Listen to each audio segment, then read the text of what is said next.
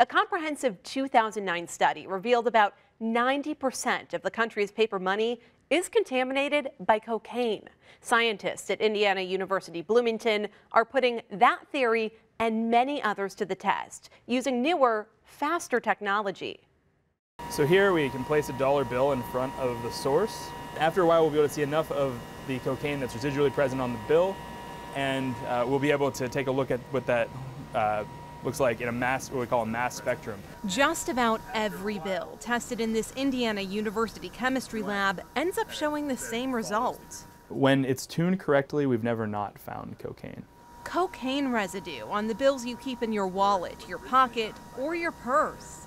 It's a small amount, but the speed at which it's detected shows just how powerful the technology in this lab can be. What's really interesting about our method is that we're able to find that cocaine within a matter of seconds on a dollar bill, whereas a lot of the older techniques would require hours. Testing dollar bills is just one use for this machine. So I'll start with the organic one. You can place just about anything in front of the source and quickly detect whether a certain element is present. And that has a lot of important applications, like national security. We've been able to detect several different explosives quite readily.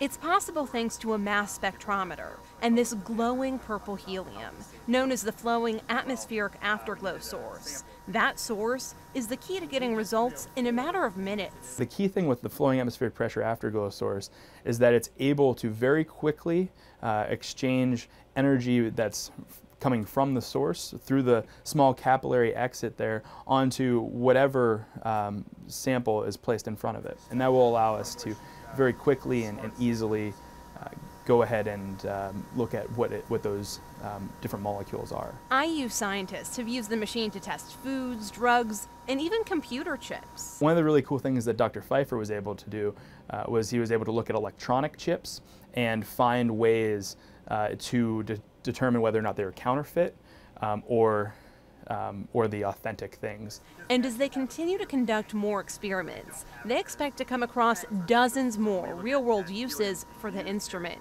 It is a helium-based plasma, and helium is a really valuable resource because it's used for a whole variety of different applications throughout science because it has a lot of really interesting characteristics.